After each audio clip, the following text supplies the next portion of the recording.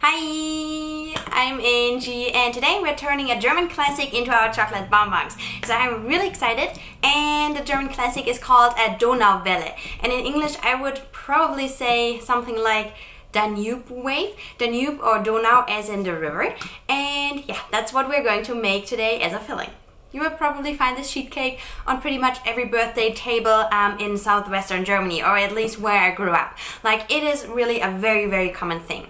The cake consists out of a chocolatey sponge, cherries, a vanilla cream kind of thing, and a chocolate glaze. So we will not do the chocolate glaze because our chocolate shells will be the chocolate glaze. But everything else we will make. This is rather, yeah, I would say an old school cake, but nonetheless it's a really good cake, and yeah, it reminds me a lot about my childhood and birthdays and celebrations. So yeah, let's give them a try. And by the way, we're going to make the cake and the bonbons, and that's just because we would have way too much ingredients for only the bonbons, so we will end up with a cake and bonbons. Alright, let's start with the dough. We need 120 grams of flour, 60 grams of sugar, half a teaspoon of baking powder, and here I'm using an egg replacement, but you can also just use a 1 egg.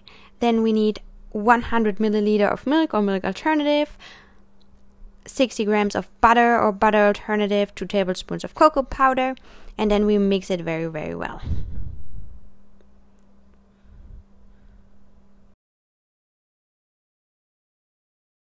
Here I have 150 grams of frozen cherries, and I'm just heating them up in the microwave, and make sure to remove all the excess juice.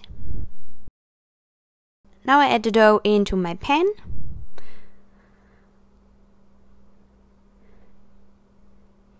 And stick the cherries on top. And this goes into the oven now for about 20-25 minutes at 350 Fahrenheit. This is done. Moving forward with the cream, with the middle part. So I'm making a vanilla jello just as instructed, and I'm also adding 60 grams of butter or butter alternative. And mix it really well. And while our chocolate cake is still baking, we can move forward with our chocolate bonbons. So here I have prepared a magnetic mold. If you want to learn more about it, I have a link in the description with a full video about pros, cons, and how to use magnetic molds. But here they are. So now, let's move a little bit closer. I have halved some cherries, and this just goes down into the bottom. And now I'm going to pipe in the jello, but making sure to leave enough room for the cake later. Yeah, that's looking good. So now we're just waiting until the cake cools completely down, and then we can yeah, top the pudding and then cap our chocolate bonbons. Here's a piece of yeah, sponge I cut out. It is quite dense, but I don't mind that. Yeah, I don't have a cookie cutter that would fit like the exact mold, so I'm like not entirely sure what I want to do. Haven't thought that point through. But yeah, the last times I was just like kind of crumbling it on top. Okay, that's way too much. And I guess that's the same thing I will do this time as well. I will just make it work. And just crumbling the sponge on top. Might not look pretty right now, but I'm sure it'll taste good. Yeah, just make sure that your sponge is really cooled down. I think this should be fine. Now I'm going to temper my chocolate, and then we add the last layer. So the cake is cool enough, and now we can add the layer of pudding. So I think I don't want to use the whole thing because I don't want the pudding to overpower everything. So I will just do a thin layer. So I would say I used maybe 2/3 of the whole mess. I need 100 grams of chocolate.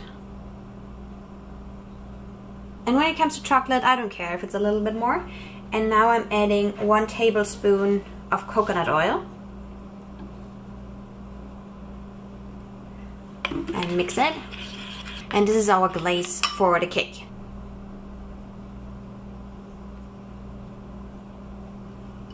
I want to create the waves on top of the cake. So I'm just taking a fork and make a wavy pattern. And just hope it doesn't look hideous. It does. Oh well. I don't know if I'm doing this right. Probably not. Well, I'll leave it as that. I think I should have let the glaze set for a little bit before trying to add the waves, but well, now here we are. This is how it looks, and I let this rest in the fridge now for 2 hours, and yeah, next thing is our bonbons. Here we go. Oh no! No! How did I do that? Look at that. No. Wait. I smashed 2 of those, like immediately. Okay, but the other ones look good, so let's set those aside. And I guess I'll just give this one here a try. So I would say they taste really good. I'm not so sure about the jello part. Like, it doesn't taste like the white or the cream part in a regular Donauwelle. So that's why I'm just a little bit like, it doesn't taste exactly like that, but I think it's the middle part. I think if you don't have in mind that this is supposed to be like something else, you'll be very happy with that. Think about a vanilla pudding with a chocolatey sponge and some cherries. I mean, this is really good on itself. So yeah, I would say they taste really, really nice. Just not exactly like the memories I have yeah, when I was a kid or at birthdays or something. So yeah, give them a try. They're good. Approved. Thank you so much for watching. I have a photo of the cake somewhere here, how it turned out.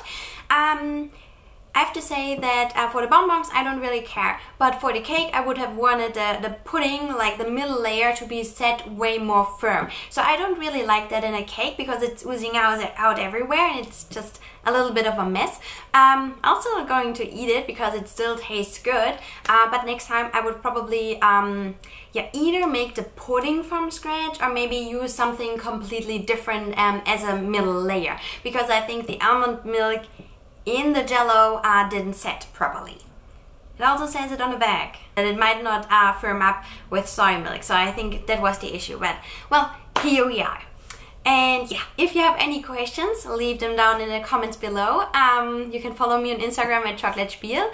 And yeah, if you need any equipment, I have a whole list down in the description below as well. So yeah, have a good one. Bye.